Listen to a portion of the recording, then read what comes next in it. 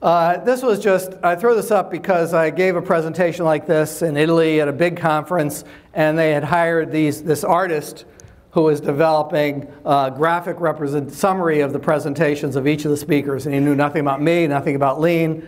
And I was kind of pleased that somehow with all the babble that came out of my mouth, he got this. And he actually got the messages. And it was also really well put together. But to the right, that box that says culture that encourages experimentation and learning. And I was teaching this before I knew anything about Kata. Put the customer first, continuous improvement, leaders at the Gemba, developing people and partners. To me, that was the Toyota way. And it's really the reason why you want to use the Kata and learn scientific thinking is because of that philosophy. Now again, that philosophy is in the foundation. It's foundational to the whole system. Without the right philosophy, the system falls apart. So if you have a command and control mechanistic philosophy, there's no reason to do something like the Kata. People just come and go. And what you want are replaceable parts. The more you invest in people, the more money it costs you, but also the harder they are to replace. So there was a good story of a Japanese sensei coaching a CEO of a large company, and the CEO kind of figures out the level of investment required in people by this approach, and he blurts out to the sensei, but what if I spend all this time and money developing people and they leave? And the sensei says, what if you don't and they stay? But anyway, that idea of this level of investment in people, and we work on the process and the results will follow, don't worry about it, it's totally contrary to the thinking of traditional top-down command and control organizations who are interested in quarterly returns and results only, regardless of the process. So the philosophy is very, very key. So what Toyota Kata to me did was to take these principles that I've been teaching and preaching and trying to convince people about and turning them into very concrete action. You know, how do you do this? And Mike said, here's the model, but how do you do it? And that's where the Kata came in. So I was at the stage of the model. And what the Kata added were the principles, turning the principles into action. How do you do this? How do you get people, how do you clear up some of the concrete and get people to think more actively? I did teach a course at University of Michigan that involves Zingerman's mail order, and I won't go into a lot of detail except to say that I did it for 3 years, master's students in industrial engineering, brilliant students, and it turned out by chance, exactly when I decided to create the course was exactly when Zingerman's mail order decided to learn about Kata. And I met with Betty asking if it's possible for me to send students to do projects in the warehouse, and she was thrilled because they were trying to figure it out. It turns out 10 students from Zingerman's came to my class each year and went through the whole course. So it was a really nice win-win. But one of the things I figured out was that these students who were really smart and their brain matter was much more active than ours, they're younger, top of their class, and they're really bad at the Kata. They really struggled with it at every step of the way. And it was because of their mechanistic sort of closed system thinking that we should be able to solve the problem through theory, through models, through mathematics, through numbers. So understanding the current state means they go to the client, they collect whatever quantitative data they can, they disappear into their computer, and they come back with charts and graphs. So getting them to actually observe the process was something new to them. They hadn't done it in any of their classes. So that was an interesting experience to see how much, and they came really far by the end of the course using the Kata method. That's the framework I used for the whole course. And at first I was a little nervous that it was too simple for these really smart kids, but it wasn't. So what I've concluded is that the Kata is at the center of the Toyota production system of scientific thinking in order to continuously improve.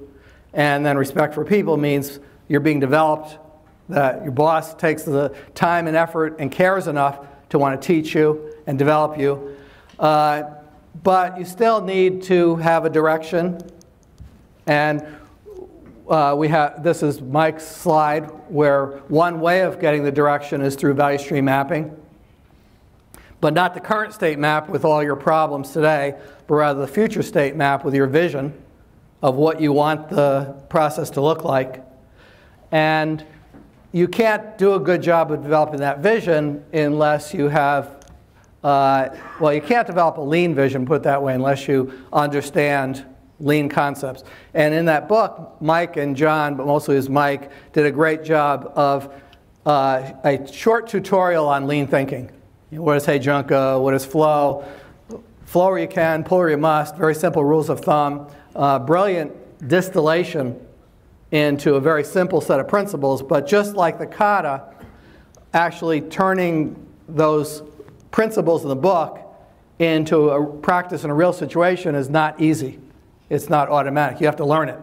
You have to learn about pull systems. You have to learn about standard work. You have to learn about one-piece flow. You have to learn about visual management. There are bodies of knowledge that you learn through doing, through practice with a coach. The body of knowledge can be summarized in the Toyota Production System House, which I won't go into. But the real challenge I found, and I've had a consulting firm for the last 25 years, and sometimes it's been big and sometimes small. It's pretty small now, but we've worked with a lot of different companies. And when I'm in a consulting role and they're paying the bills, you have to kind of satisfy the customer. And they may not want to do everything you think they should do. So what I would like them to do is not this. You know, I've been writing against spreading lean across the organization using the tools approach my whole career, it seems.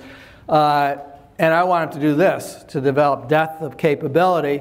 But in order to develop that depth of capability, they have to be willing to focus in an area first to learn, and then start to incubate the process across the organization by bringing people to that first test bed of learning, the model line, and then having them go back and go through a similar experience like they did in the model line in other, say, plants, if it's a manufacturing case, and not just try to copy what was learned from that initial example. Now, the idea of piloting in a technical sense, if I were to pilot some new kind of robot in a plant and I have similar plants, once I pilot the robot and I get it to work, I then put the robot into the other 30 plants. So it's pilot to get to work out the bugs and then deploy. But with lean thinking, it's not like that, because I'm not really deploying a technical solution. I'm deploying a way of thinking, a way of behaving. So the people that learned in that model line learned through this process, and what you want to repeat is the process of learning, not the outcomes, not the solutions. So by definition, it's a slow process. And it also is kind of like the loaves and fishes, that it multiplies magically. So if you start with 1, and then you go to 2, then you go to 4, then you go to 8, you know, at some point you're going to have a lot and be broadly spread through the organization. But that takes years. So the challenge is that if I only were to dedicate myself to kata, to model lines, to going deep, like Mike says in his book, which I think is right, I wouldn't get many consulting jobs, or I'd get fired a lot. And I did get fired just recently from a good consulting gig because we insisted on using the kata approach. We started using it. It was working great. But then a new CEO came along, and he wanted results fast across the company. And he saw me as just a barrier, an obstacle to what he wanted to do. So I was fired very quickly. But the other thing that's happened is that, and I think part of it is to do with all these discussions I have had with Mike, and starting to, I think, becoming more humble and realizing how little I do know. So I had to ask myself, if a lot of companies, a lot of consulting firms are deploying lean tools and getting results, equipment, OEE, you might have heard of, but overall equipment effectiveness. The equipment's running better, it's running at a higher level, they're saving labor money, their quality is better, they're delivering on time, and they're doing it all through broad deployment of lean tools. Who am I to say that's a dumb thing to do? It actually can work. Deploying the tools broadly by skilled people can work. And we don't believe that it's going to have the sustainability or as big an impact as if they develop people who are deeply thinking and continuously improving within their area. But it does something. It does something good. So that's been sort of my struggle recently, is how do you balance the broad deployment, relatively rapid deployment of lean concepts and tools and methods with going deep? And I don't have an answer to that, but that's the question that I've been grappling with recently. So for those interested in lean transformation, I think Kata is extremely powerful, and I think it is a philosophy, it's a methodology, it's a way of developing the capability for continuous improvement and for meeting challenging goals that seem impossible at the outset. But there's also a body of knowledge of lean, the total production system, that is very powerful as well. And really, I think the best successes in creating highly effective organizations will be marrying the two.